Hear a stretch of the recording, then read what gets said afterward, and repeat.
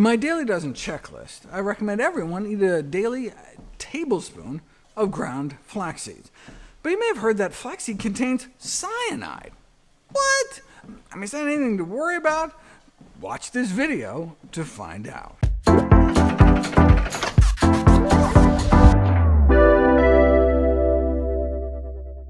Sweden's dietary guidelines are pioneering in many ways. For example, encouraging people to decrease their climate impact by choosing more plant-based foods, which tend to produce greatly fewer greenhouse gas emissions.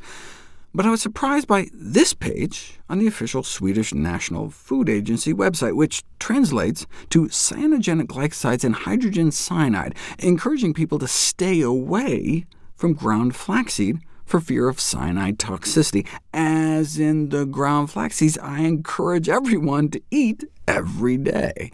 You can see why this was the first question I got when I spoke in Stockholm. Was the Swedish government onto something? Had I just been duped by big flax-funded researchers who claimed you could eat pounds of ground flax seeds a day without worrying, more than 150 tablespoons a day? First, some background. As many as 1 in 5 plants that we eat produce cyanide. In fact, if you look at the major food crops in the world, more than half are cyanogenic, meaning cyanide-producing. See, unlike toxic elements like lead, mercury, arsenic that can't be broken down into anything, cyanide is an organic molecule, one carbon atom attached to one nitrogen atom. In this state, it can definitely be toxic, but broken down or complex to something else, and it loses its toxicity. And we have an enzyme in our body that does just that, a cyanide detoxifying enzyme. And that's just one of 5 main ways our body can detoxify cyanide. It does require protein to do it, though, and so that's why you can read about chronic cyanide toxicity among malnourished populations in Africa trying to live off of improperly processed cassava root. But as long as we're getting adequate protein in our diet, our body can detoxify the normal amounts of cyanide we eat every day. Now, there's a rare congenital genetic condition called Leber's disease, where you're born without the ability to detoxify cyanide, and indeed, yeah, you could go blind drinking apple cider or something, but otherwise our bodies evolved to be cyanide detoxifying machines. But, obviously there's a limit. For example, a case of cyanide poisoning after bitter almond ingestion, not regular almonds, which produce about 40 times less cyanide, but bitter almonds, which you can't even buy. They're used in flavor manufacturing. But if you did, eating 50 of them could kill you, or even just a handful for a small child. This suggests that eating 2,000 regular almonds at one sitting could also be bad news. You can't buy bitter almonds, but you can buy apricots. And apricot kernels, which are the seeds inside the stone, actually have pretty toxic levels, and have indeed been implicated in cases of severe cyanide poisoning, all linked to the Laetrile cult of cyanide, promoting poison for profit that I talked about previously. So I'm totally sympathetic to regulators wanting to take a precautionary approach. But are flax seeds like bitter almonds, where just a few ounces could kill you, or more like regular almonds, where regular dietary intake wouldn't even come close? Although the fact that flax seeds can produce cyanide sounds like it would be a significant health concern, it's not, for several reasons, says flax industry-funded scientists. First, the adult human body has the ability to detoxify up to 100 milligrams of cyanide a day. That's where they come up with their pounds of flax seeds a day are safe number. And if you want to eat more than those totally unrealistic 150 tablespoons a day, you could just eat them in baked goods, since cooking destroys the cyanide, and eating 7 or 8 tablespoons of raw doesn't even bump urinary thiocyanide levels, which is an indicator of cyanide exposure, so it doesn't even look like your body's even exposed to it. Thus, the toxicity of flaxseed from cyanogenic glycosides is not, evidently, a realistic health threat. OK, let's unpack that. The cooking part is mostly true. Yes, bake muffins with even a quarter cup of ground flax each for 15 to 18 minutes at about 450 degrees Fahrenheit, and the cyanide-forming compounds are gone. Looks like the same thing happens with baked bread, but bake ground flax seeds on their own, and even an hour at 350 only wipes out 20%, though baking them whole wipes out 80%. And what, baking in bread or muffins wipes out 100%? How does that make any sense? It's the moisture. It's heat plus water that wipes out the cyanide. Boiling for just 5 minutes can wipe it out, like when making hot cereal or something. And so yes, it's true in most cases that cooking eliminates the cyanide compounds, because typically starts out in a batter, as an egg substitute, or baking crackers, or the dough starts out moist. And so yes, in those cases the cyanide is gone upon cooking. But you can't just spread ground flax seeds on a baking sheet, because they dry out so fast that only a minority of the cyanide is lost. But look, why does it matter if your body doesn't even seem to notice 7 or 8 tablespoons of raw? But that's not true. Urinary thiocyanide excretion doubled at that level, though that's just a sign your body is actively detoxifying it. And if we can detoxify a kilo worth of flax a day, what's the problem? Well, look, even if the adult human body has the ability to detoxify up to 100 milligrams of cyanide a day, first of all, look, kids eat flax too.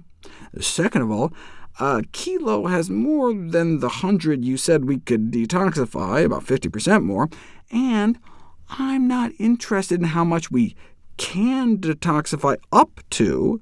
For safety, you're interested in the worst-case scenario, not the best-case scenario. Would someone please just give people different doses of flax seeds and just measure how much cyanide ends up in their blood? But that's never been done until now, which we'll cover next.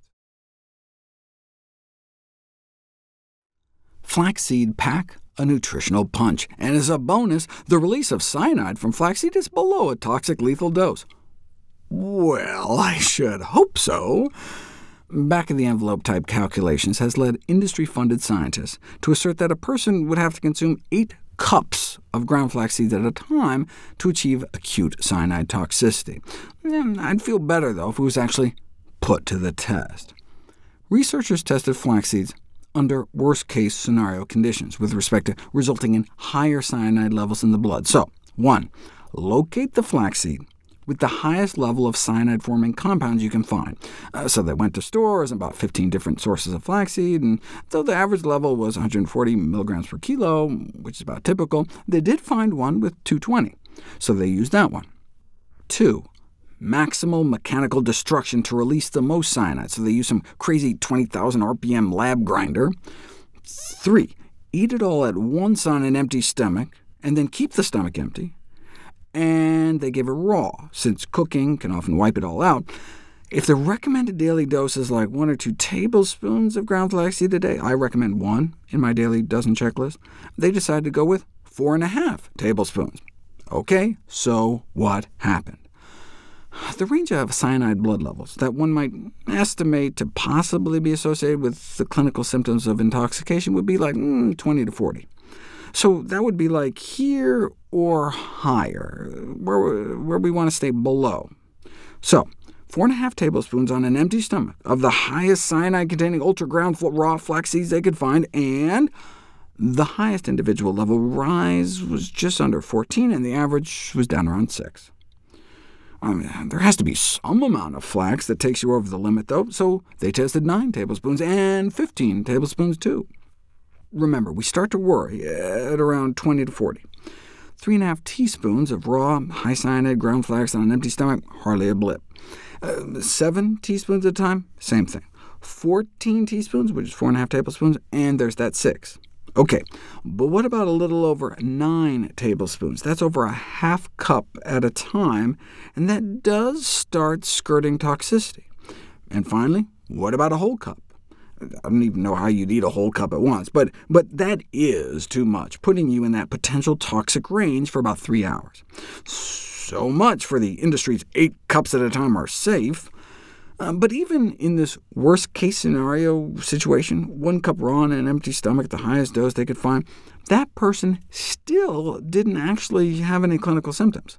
This is consistent with the fact that there's not a single published report of cyanide poisoning after consumption of flax seeds anywhere in the literature. Even from Swedish health spas, where they evidently give up to 12 tablespoons as a fiber shock. Usually high doses are like 2 or so tablespoons 3 times a day, and this dose would be safe with respect to possible acute toxicity of cyanide. OK, but what about any possible chronic toxicity? The World Health Organization has something called a PMTDI, the Provisional Maximum Tolerable Daily Intake. It's defined as the amount you can eat safely every day for the rest of your life, without risking any adverse health effects, based on the best available data, though often that's just like rat studies, as it was in this case. If you put varying doses of cyanide in the drinking water of rats for a few months at a certain level, the so-called benchmark dose lower confidence limit, there's a 10% increase incidence of the shrinkage of the tail of the epididymis, which is where sperm is stored in the testicle. That happens at the human equivalent of about 150 tablespoons of flax seeds a day worth of cyanide, but they want to err on the side of caution, so they introduce a 100-fold uncertainty factor to create the PMTDI. So instead of 150 tablespoons of flax seeds a day, the average American should stick to under 1.5 tablespoons a day if you're going to eat them every day. So my tablespoon-a-day daily dozen recommendation should be safe by any of these standards.